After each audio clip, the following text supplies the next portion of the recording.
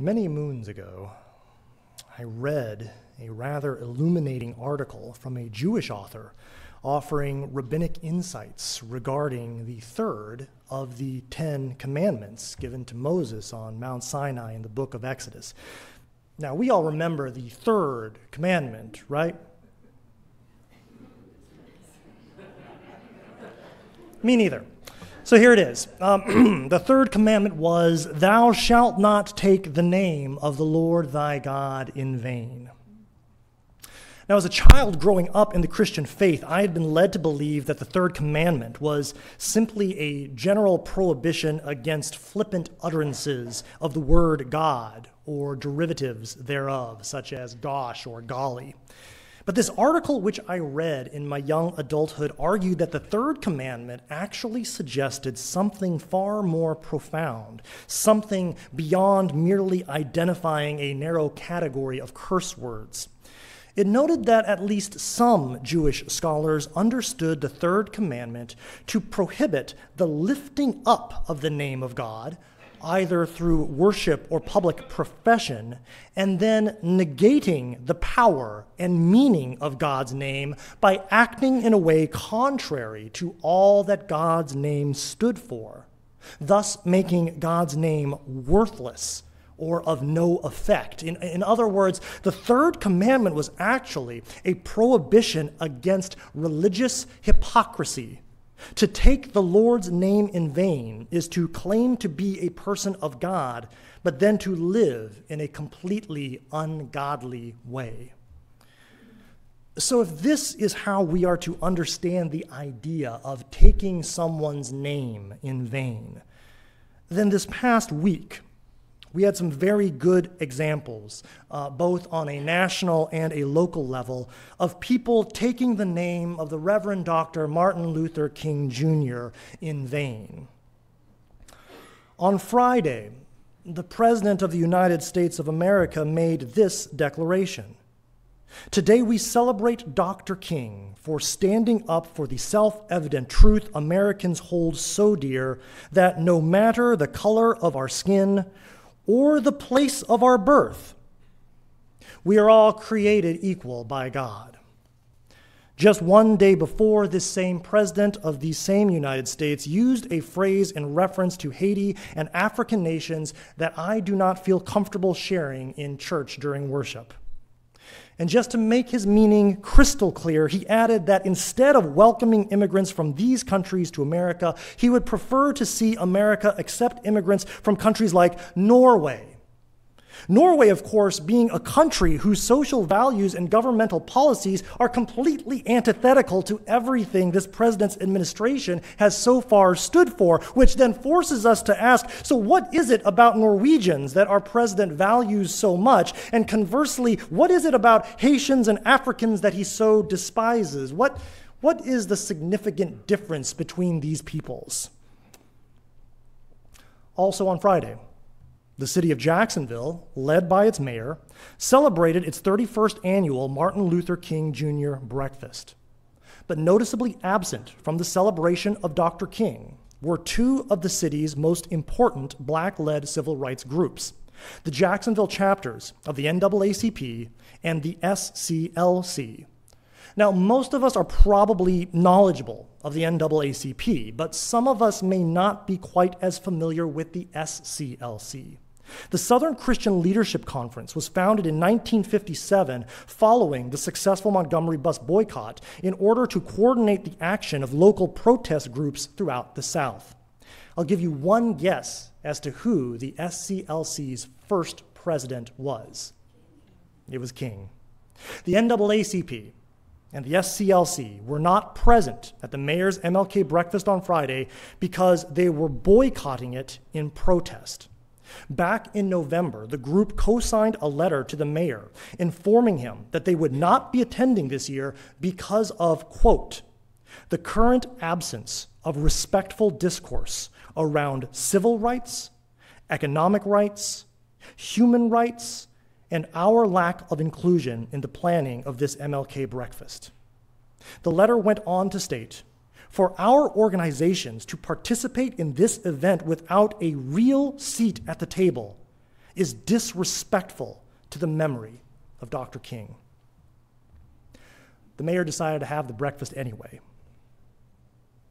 You know, the word irony gets thrown around a lot, but it doesn't get more tragically ironic than this: a public celebration of the legacy of MLK, coordinated by a white mayor and predominantly white city leadership, ignoring accusations of racism from two prominent black civil rights organizations, one of which was actually founded by Dr. King himself, leading to their protest and boycott of the event, an event, remember, that was supposed to celebrate the most successful boycotter and protester of racism in American history. Welcome to Jacksonville. As an aside, I'd like to note that for the first time in many years, UUCJ did not purchase a table at the city's MLK breakfast this year. We chose rather to be in solidarity with the NAACP and the SCLC.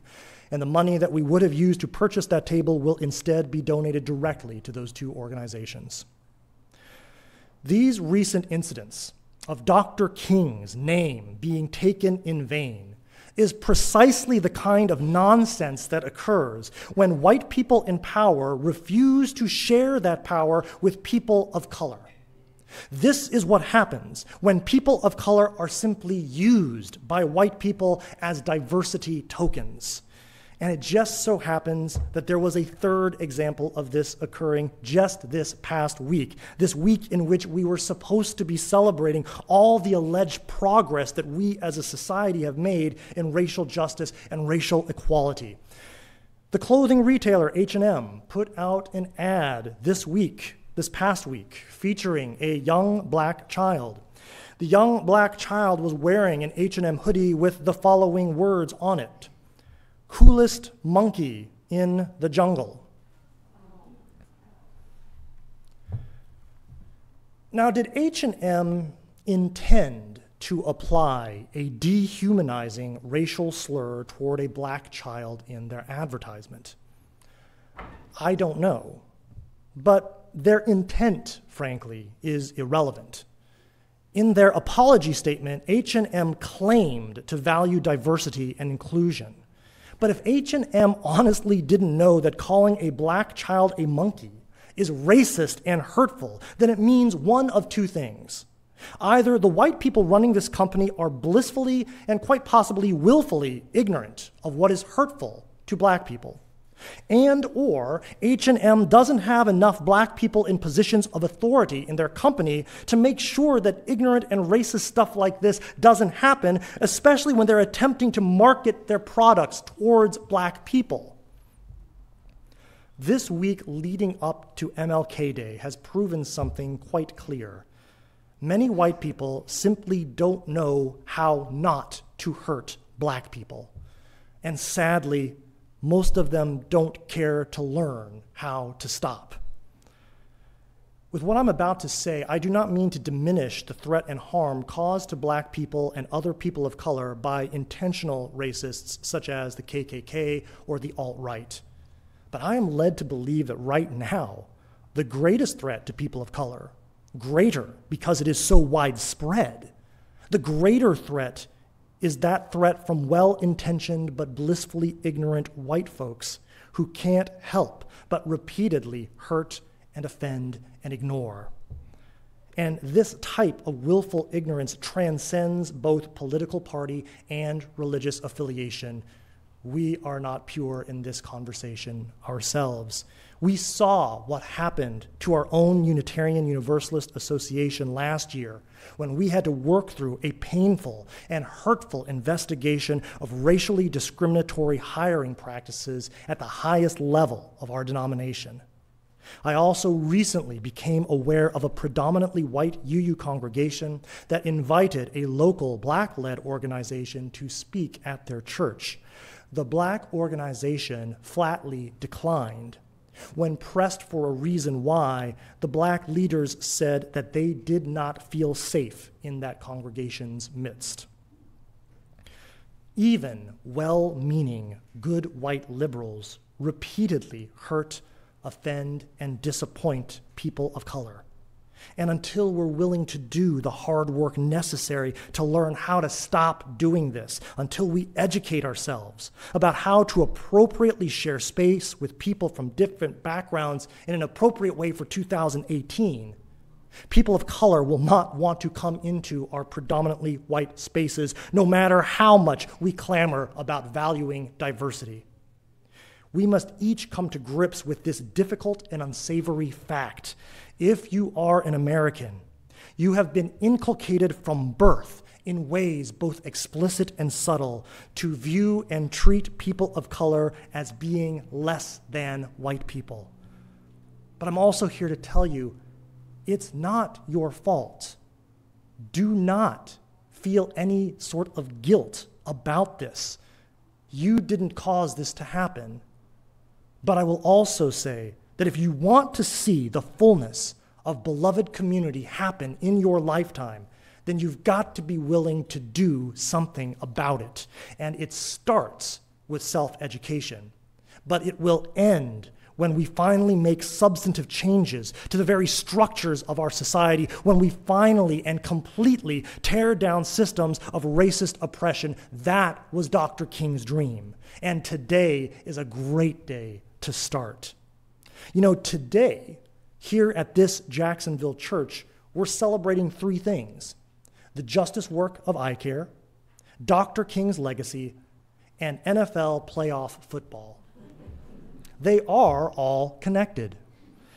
Y'all remember Colin Kaepernick, right? Even if you're not a football fan, just if you don't know, he was the NFL quarterback who in 2016 protested by taking a knee during the national anthem before football games. And you may recall this resulted in a lot of white people losing their minds. Which is funny because it was like the least threatening, most unobtrusive racial protest in the history of America. And I mean that quite literally. There was no violence. There was no property damage, no disruption caused whatsoever to white people's daily lives. No bridges were shut down, no highways closed, no lunch counters occupied. Kaepernick didn't even break the law, which means that the police weren't even bothered to have to handcuff him or fill out arrest paperwork, which they had to do 30 times with Dr. King over the course of his life. And in terms of size, Kaepernick's protest was one person. Just him. Much smaller than the 250,000 people who marched on Washington or even the thousands who boycotted Montgomery buses. It was one person kneeling on the ground while a song played that happened before, not even during, a recreational ball game during a part of a telecast that nobody watches. And predictably, all hell broke loose. The NFL lost viewers, the president attacked the NFL, the pizza guy lost his job. But lost in all of this, for many, was the original reason why Colin Kaepernick began his protest. And in understanding the meaning of his protest, I think it best to look at his own words rather than listening to those who had presumed to speak for him.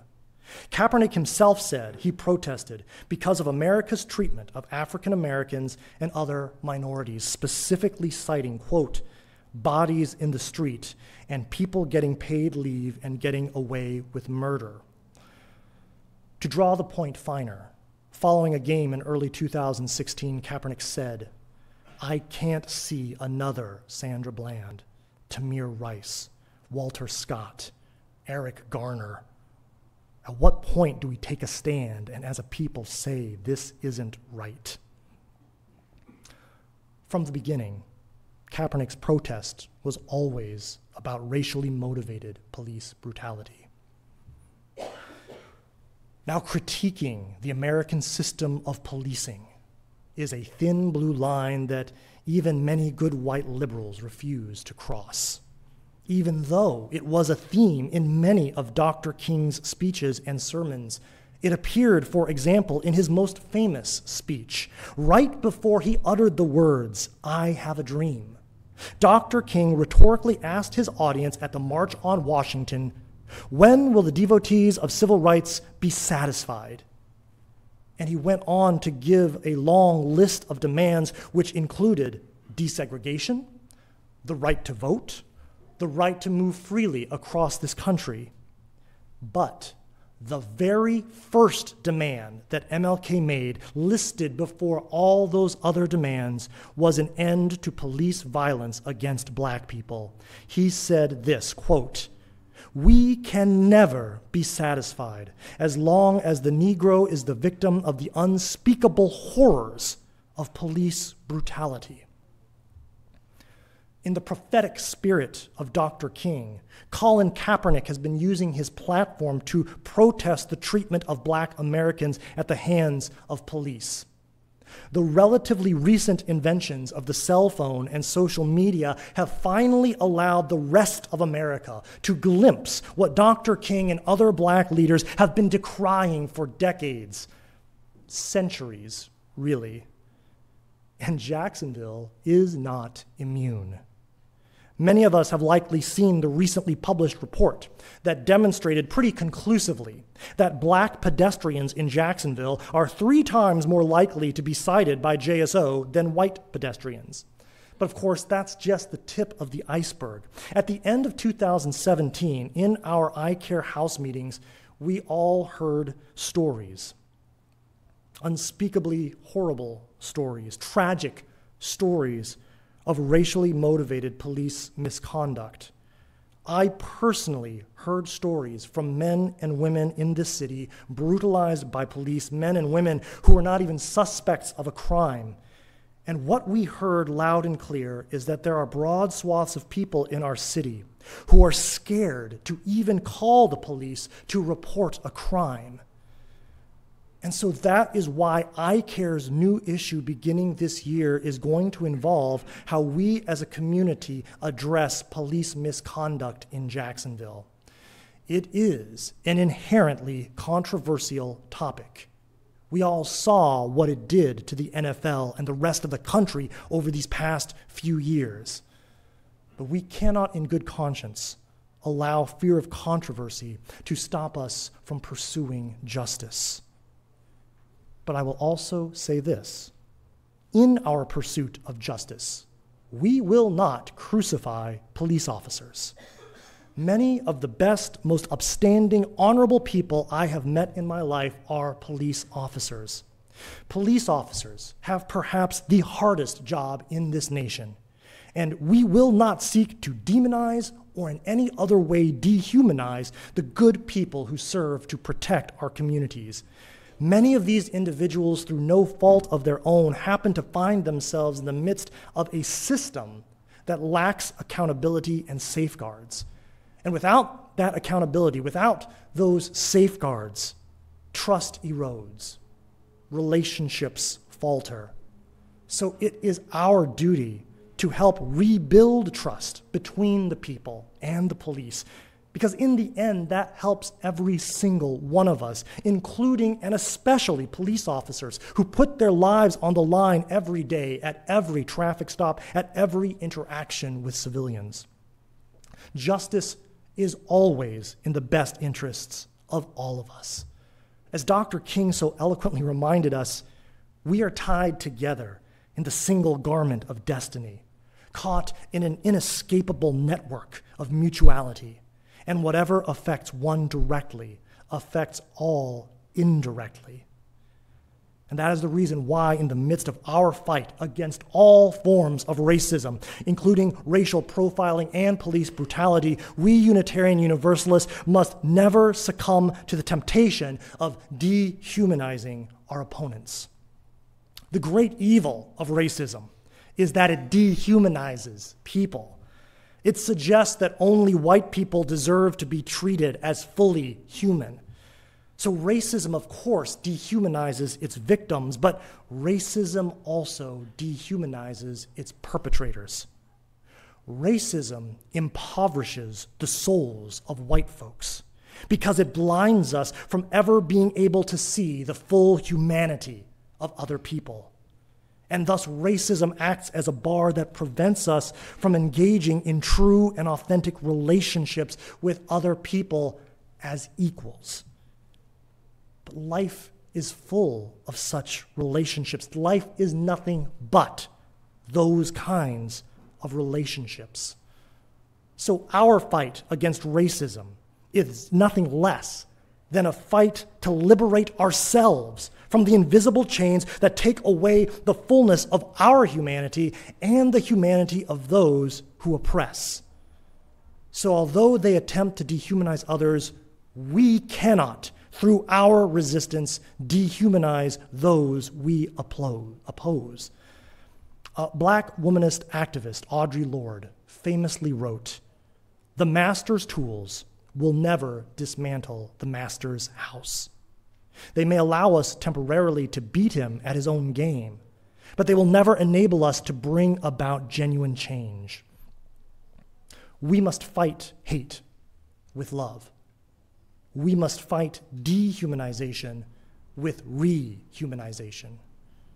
And if we cannot truly love our enemies in this movement of resistance, then we are not worthy to carry the name Unitarian Universalist, particularly the last part of that name. Our Universalist heritage claimed that divine love is too big to be overcome, too powerful to fail, and that all God's children will one day find redemption.